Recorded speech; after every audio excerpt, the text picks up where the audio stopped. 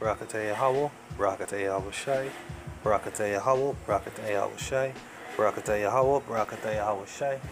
First and foremost, to give all praises to Yahweh Basham, Yahweh Shai. That belong to the apostles and elders that rule well. Those are the apostles and elders of GMS, and salutations to the brothers that preach and teach this word in sincerity and in truth. Brother Barah here with another lesson. This lesson should be called Give Them Warning. Right? It says, Hebrews 11 verse 7.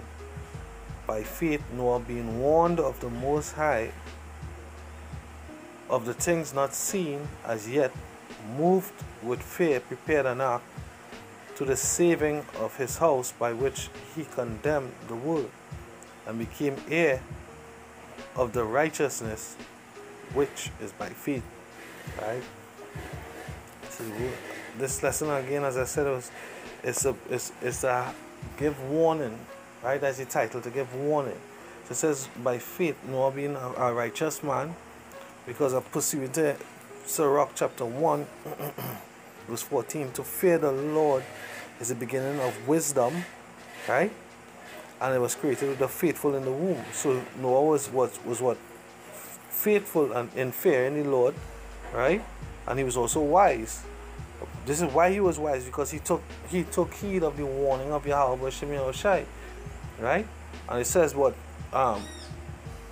He was warned of Yahweh Shemi, of Yahweh, of things not seen, as yet, and moved. Because what wasn't seen at that time, what the rains wasn't seen, right? Because at that time, what the only water that you saw come upon the earth was what? That mist that was coming up from the ground, right? The rains only came when the flood came, right? That was the first time the scriptures ever mentioned rain falling from the heavens, right? So it was things not seen. And just as in today, right, we give a warning of the destruction that has not come, that the world has never seen, right? This destruction, when America is going to be destroyed into a lake of fire, right? It's a destruction that the world has never seen, right? The whole entire earth has never seen, right? It says, yet moved with fear, right? It says what? Fear, the beginning of wisdom is the fear of the Most High, right? So only the men of the Lord, the elect ultimately, and the one, so they're going to wake up and fear the Most High power, Yahweh Shem Yahushai, Basham Rakah Kodash, right? Because now it's the time to fear Him, right? Now it's this time of repentance where His Spirit is being revived, His energy, His vibration is being revived. The essence that we have a power, a fearful power is being revived. We're supposed to fear our power, not love, not think that He loves us and works for us if we pay Him a price, right? Because that's what Christianity push. Pay a tithe, pay an offering, and you'll be blessed. No, it's obey His commandments, and He will show you favor, and you may live, and He may grant you blessings in due time. As Deuteronomy chapter 1 from verse 1 go to 14 prescribes, right? The Lord doesn't work for us. We are His servants. Yahweh Shem Yahushai, Basham Rakah Kodash, we are their servants, right? It says by which he condemned the world, right? So like, let me go back up. Yet moved with fear, prepared an ark to the saving of his house. Yeah, He prepared that physical ark back then. Now the spiritual ark has been prepared. The minds, the scripture says, rend your heart and not your garments. Right? It's not how you appear to look, it's how is what your mind is, where your mind is set. If your mind is set in the righteousness of Yahweh Shem Yahushai, right? That ark, that covenant is actually what? Yahweh Shai. Is Yahweh Shai. You keeping them, is the faith in Yahweh Shai. Right? And in keeping His commandments, is doing His work. Right? That is the ark. That's the spiritual ark being made right about now, right? And it's near completion, because what? The elect is almost saved. It's not almost sealed, Salakia, right? If not all sealed already, to the saving of His house, right? So the house of Israel, the house of righteousness, right? The only righteous the Most High found on the earth at that time was who? Noah, his wife, the 3 sons and their wives, 8 souls, right? That was the saving of the house of righteousness.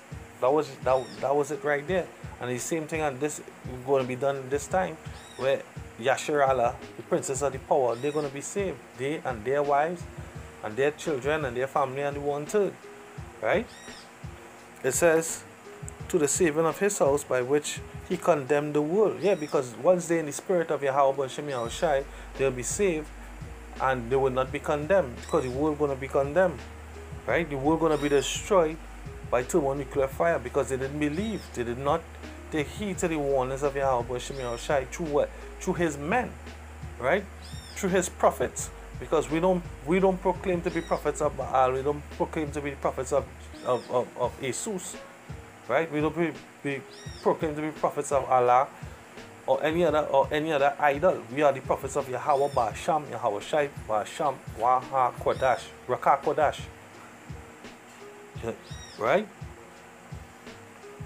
And became heir of righteousness, which is by faith. Yeah, the heir of righteousness, which is by faith. Yahweh Shai is going to turn our hearts into that fleshy heart and take it away from being that stony heart, right? Where he's going to sow the laws, statutes, and commandments in it, that we won't have to go one to another teaching the righteousness as we're doing right now, via blowing the trumpet on the highways and byways, telling our people, hey, showing them their sins, proclaiming their sins, because Isaiah 58:1 says, proclaiming among blow the trumpet in Zion and show my people their sins and show Israel their transgressions.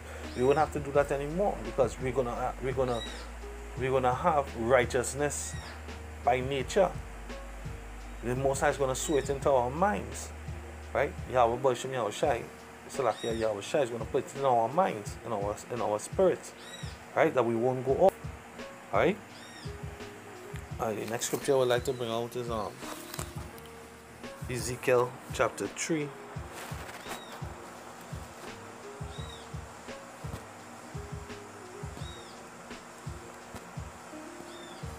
Starting at 17. It says, Son of man, I have made thee a watchman unto the house of Israel, right?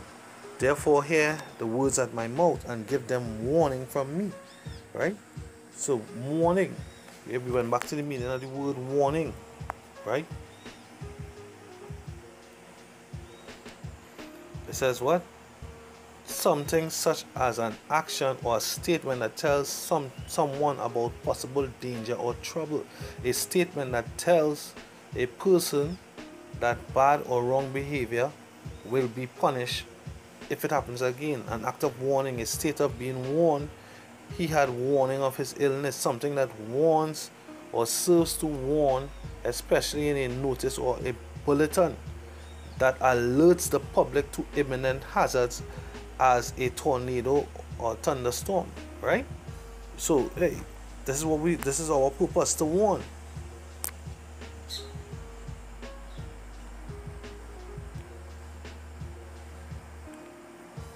This is Joel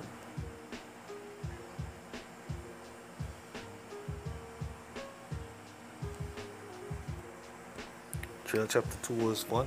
Blow ye the trumpet in Zion and song an alarm in my holy mountain.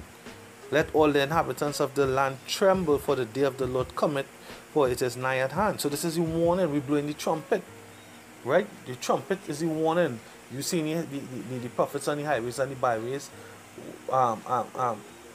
going through these breakdown, going through these lessons on these videos, these epistles. This is the warning. This is the trumpet being blown. This is the meaning of the action. This is the meaning of seeing these men on the highways and the byways, and seeing these men flooding the internet. We're giving you warning that the death, destruction, famine, pestilence is about to happen. And now is the time to repent, to turn back. Turn back to who? Turn back to the right. And the people not be afraid. Shall there be evil in the city and the Lord had not done it? Surely the Lord power will do nothing but he revealed the secrets unto his servants, the prophets, right? So the prophets are that mouthpiece who have the secret, who's seeing the upcoming danger, who go out and they watch who's seeing, who paying out from the tower and seeing the incoming danger, right? So we blowing that trumpet and we singing that alarm. Chapter 14 verse 8. For if the trumpet give an uncertain sound, who shall prepare himself for the battle? Right? Hey, let's go up one verse. It says, and even things without life give sound, whether pipe or harp, except they give a distinction in the songs. How shall it be known what is piped or harp? Right? For if the trumpet give an uncertain song, who shall prepare himself to the battle? What we're given is the sound of warning. Right? It's a warning. Repent, repent, the kingdom of heaven is at hand. John the Baptist gave warning. Right? Yahweh Shai is about to return to take the kingdom. Right? Those of the elect, look sharp. Do spiritual works and conform. Right? The Most High only deals with men of wisdom. Right? Get that wisdom while it could be found. Before net neutrality kicks in. Before, we down here, we have what the anti-gang legislation where two or more cannot be gathered on the streets. They could be arrested and charged for being a gang. Alright? So we see the famine of the word coming fast. Right?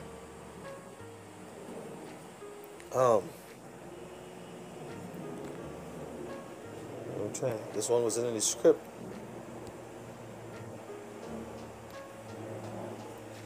Cry not, lift up thy voice like a trumpet, and show my people their transgression, and the house of Jacob their sins. Right? Yet they seek me daily and delight to know my ways, as a nation that did righteousness and forsook not the ordinances of their power. And right? They ask of me the ordinances of justice. They take delight in approaching to Yahweh. And this is what we should be doing. At this time, this is what we should be doing. Seeking Yahweh, worshiping Yahweh Shai. Right? That would be, if you do that, that would be taking in heed of the warning. 2 Corinthians chapter 19 verse 10. It says more, and what cause soever shall come to you of your brethren that dwell in their cities, between blood and blood, between law and commandment, statutes and judgments, he shall even warn them that they trespass not against Yahweh Shai. And this is what we're saying, that this whole place is abomination. This whole place is a trespass against Yahweh Shai. And you need to turn, you need to take away yourself from the spirit and energy of this place, beginning with Babylon, because Babylon pushing this energy over the whole planet, which is America. Right? Get away yourself from America and its spirit and its vibration. It says, so that wrath so wrath come upon you and upon your brethren. This do, and ye shall not trespass. Right? So separate yourself. This is the warning. Separate yourself, so that you won't trespass Yahweh Shai and get scooped up with the reward of the wicked. The reward of the wicked is what? Total annihilation by thermonuclear missiles, famine, pestilence, the sword, or the chariots of Yahweh Shai. Right? That is the reward of the wicked. For those who don't take heed, that is what you're gonna get. For those who won't repent, for those who won't give up that pride and continue to live deliciously on this side. The word of the Lord said, "What? Warn to you that receive your consolation on this side." Right? So all them other Israelite groups that seen prosperity, know that is your destiny, to be holy reward, to be part and partaker with the reward of the wicked. Alright?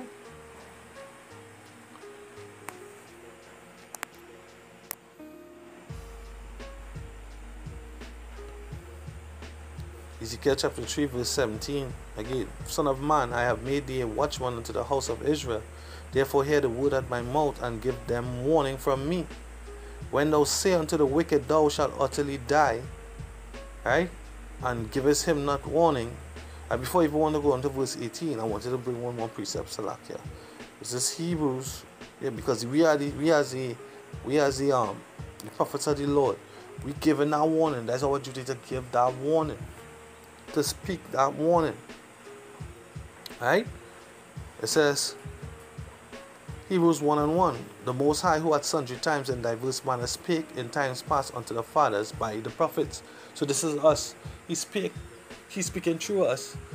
Right? He's giving us that utterance through the Holy Spirit, because the Holy Spirit gives us that understanding and that belief and that confidence to speak the words that we speak, that death and destruction is coming. Right? That this kingdom is fallen. The so-called white man, he's being revealed. He's the son of perdition. Right? And now that the scripture says, once the son of perdition has been revealed, then the destruction will come. Then the kingdom will come after. But this kingdom has to fall away first. And this is what is happening right before your eyes. The kingdom of the so-called white man, which is the Edomite, the biblical Edomite, is falling away. Right? The son of the wicked, the son of perdition, is the so-called white man. He is being revealed. Right? The false prophet is who? Satan, when the Roman Catholic Church come all the way down. They are revealed. Jesus, that Cedra Borgia, that white image, that Edomite image. Right? That is not the son of the Most High Power. That is not the son of Yahweh B'Shem Yahushai. His name is not Jesus. His name is Yahweh B'Shem Yahushai. Right? All these things are being revealed. All this is a manifestation of the time that this kingdom is fallen. Right? It says, he spoke through what in times past to the fathers by the prophets. Right? And what did he speak? What did he speak and say? What did the prophets say?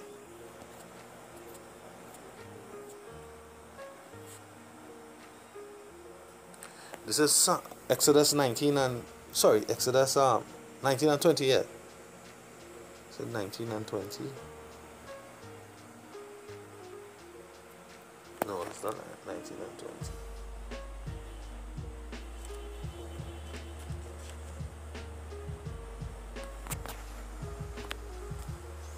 Alright, I'll come back to that Exodus. Very remembering. This is Ezekiel chapter. Let me go back to chapter 3. Yeah, it says, Son of man, I have made thee a watchman unto Israel, unto the house of Israel. Therefore hear the word at my mouth, and give them warning from me. And when I say unto the wicked, thou shalt surely die, and thou givest him not warning, Salakia, right? Nor speakest to warn the wicked from his wicked way, to save his life. The same wicked man shall die in his iniquity, but his blood will I require at thine hand. Right? So if we don't give warning, the blood of the wicked is going to be on our hands. So we will be destroyed the same way. Right? So we have a duty to fulfill. We must prophesy against the wicked. We must prophesy against the wicked. We must speak unto the wicked, and we must tell the 2/3 of our people of their wickedness, to let them know that it will be justified when the judgment comes. Right? You can't say I've never been warned. Right? This is Ezekiel chapter 33. Ezekiel chapter 33, verse 4. Then whosoever heareth the sound of the trumpet and taketh not warning, if the sword come and take him away, his blood shall be upon his own head. So now, by us, the justification comes by us saying now, or the prophet saying now, repent, the kingdom of heaven is at hand. Turn from your wicked ways. So when we say unto you now that you are doing wickedly, stop having sex with your brother's girlfriend or your brother's wife. That is adultery. You know? Stop committing murder, abortions. Stop the spiritual fornications, going after these other idols, Cedra Borgia, Allah, Shiva, Ganesh, whoever, whatever. Right? When you do that, when we do that, your blood is upon your own head, because you refuse to hearken unto the voice of the trumpet. You refuse to take warning of the men of the Lord. Right? Because we don't come in our own office, we don't come in our own steed, we come in the steed of Yahweh Shem Yahushai. As his mouthpiece, he's speaking through us. Right? You see us, but really and truly you're supposed to see Yahweh Shem Yahushai. Right? It says, verse 4. Then whosoever heareth the sound of the trumpet and taketh not warning, if the sword come and take him away, his blood shall be upon his own head. Verse 5.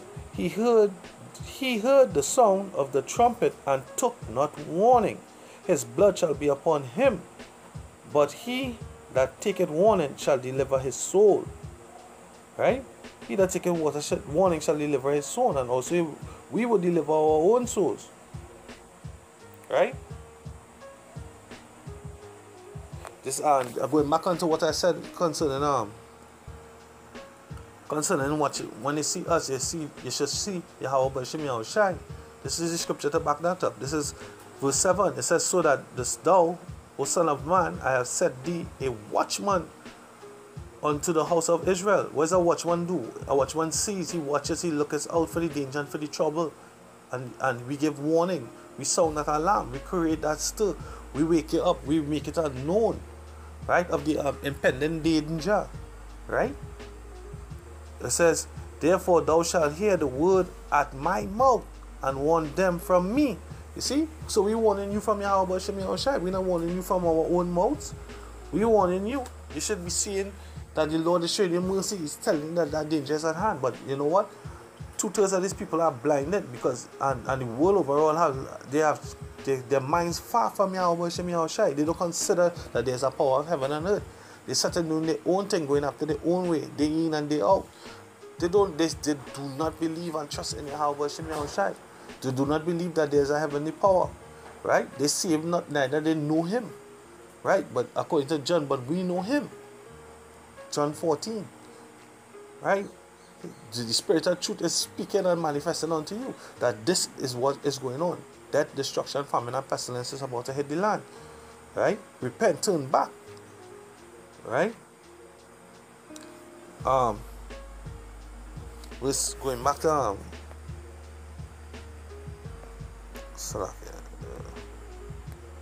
going back to verse 17 and 18 in Ezekiel 3. When I say unto the wicked, thou shalt surely die, thou givest him not warning, nor speakest to warn the wicked from his wicked way, to save his life, the same wicked man shall die in his iniquity, but his blood will I require at thine hand. Yet if thou warn the wicked, and he turn not from his wickedness, nor from his wicked way, he shall die in his iniquity, but thou hast delivered thy soul. So you see, we will be justified. Against, but yeah, that is it, right? I think that's it right there. Considering that warning. Let me see if I get that scripture in Exodus.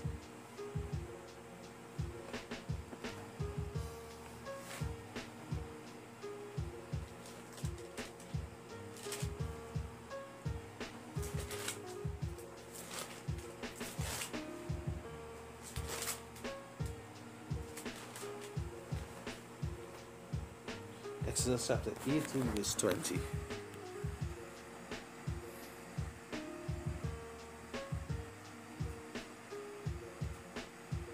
This is what it says.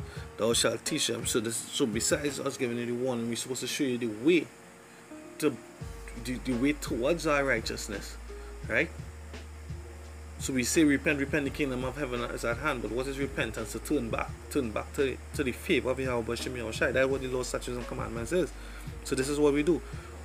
Exodus 18 and 20. And thou shalt teach them the ordinances and the laws, and shalt show them the way wherein they must walk, and the work that they must do. And the work is what? To come out here on the highways and byways, to teach, to call out to Israel, to condemn Israel, to set them back into their righteousness, right? To do these epistles, to speak to the brothers, to exhort the brothers, and to wake up the elect across the four corners of the earth. That is the work that we must do, right? So with that, I pray that the lesson was edifying. I give all praises to Yahweh Hashem Yahushai. Double honors to the apostles and the elders. Salutations to the brothers that preach and teach His word in sincerity and in truth. Right? Stay strong, Israel. You know, endure to the end. Have that patience and pray and ask Yahweh Hashem Yahushai for the strength for the Akim and for your families. That we endure to the end. Shalom.